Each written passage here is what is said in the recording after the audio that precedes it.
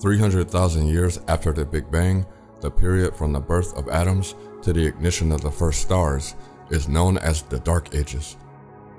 What happened in this era and the subsequent cosmic renaissance as starlight filled the universe is an intricate puzzle. Astronomers are solving it by analyzing the remnant radiation of the Big Bang and using the world's most powerful telescopes to peer to the edges of the universe.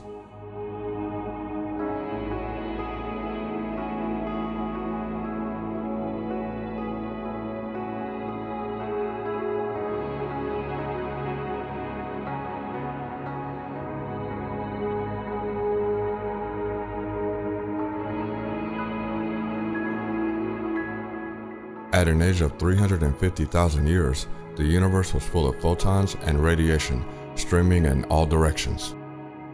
Atoms of hydrogen and helium, neutrinos, and other dark matter were also present. At a blistering temperature of 4,900 degrees Fahrenheit and full of radiation, astronomers see no light if they try to peer back to that moment. The reason is that the universe has expanded. It has stretched the wavelengths of radiation by a factor of 1,000. The photons reach Earth not as visible light, but as low-energy photons of cosmic microwave background radiation. Their wavelength, once characteristic of the fireball of the universe, is now that of a cold object with a temperature of -404 degrees Fahrenheit.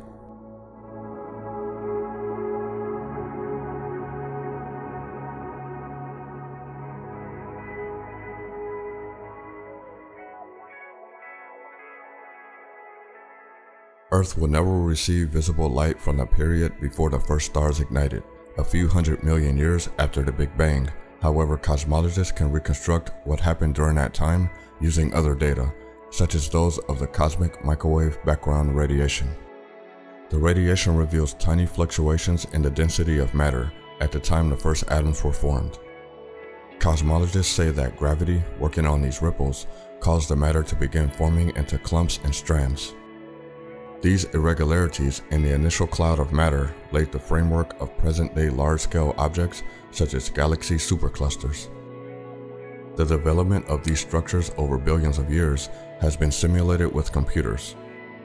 These simulations rely on assumptions about the density and properties of matter, including dark matter, in the infant universe, as well as the influence of dark matter, a force opposing gravity. Some simulations closely resemble the distribution of matter seen in the universe today.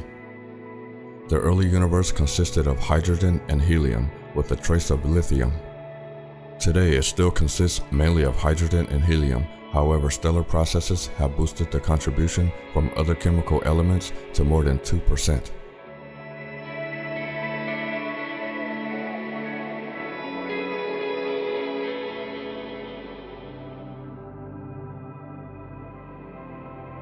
Astronomers are still trying to pinpoint when the very first stars ignited and in what type of early galactic structures that this may have occurred.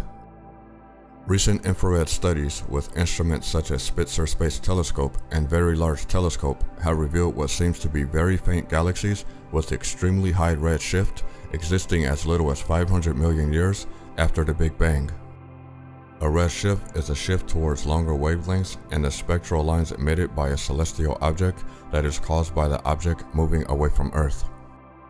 Their existence indicates that well-developed precursor knots and clumps of condensing matter have existed as little as 100 to 300 million years after the Big Bang.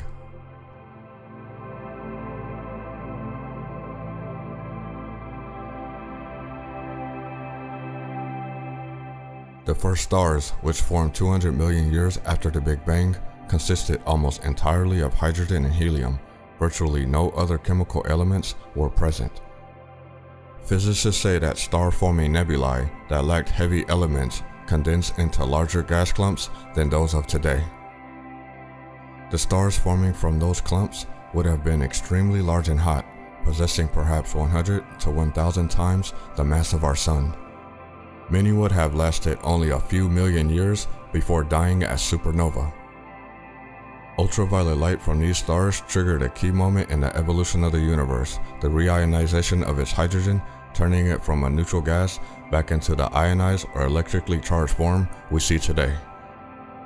Further still, radiation from quasars, which are star-like emitters of radio waves that can illuminate 100 times that of our galaxy, have reionized our current universe.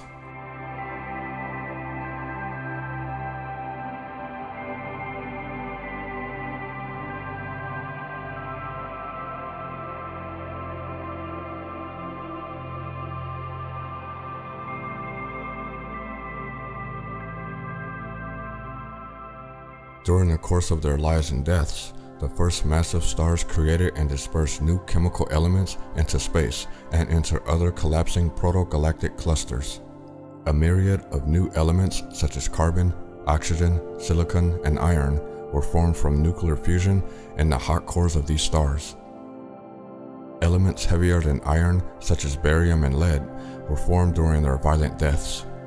Second and third generation stars, smaller than the primordial megastars, later formed from enriching interstellar medium. These stars created more of the heavier elements and returned them to their interstellar medium via stellar winds and supernovas. Galactic mergers and the stripping of gas from galaxies led to further intergalactic mixing and dispersion. These processes of recycling and enrichment continues in the cosmos today. In the Milky Way galaxy, the new heavier elements have been essential to the forming of objects from rocky planets to living organisms.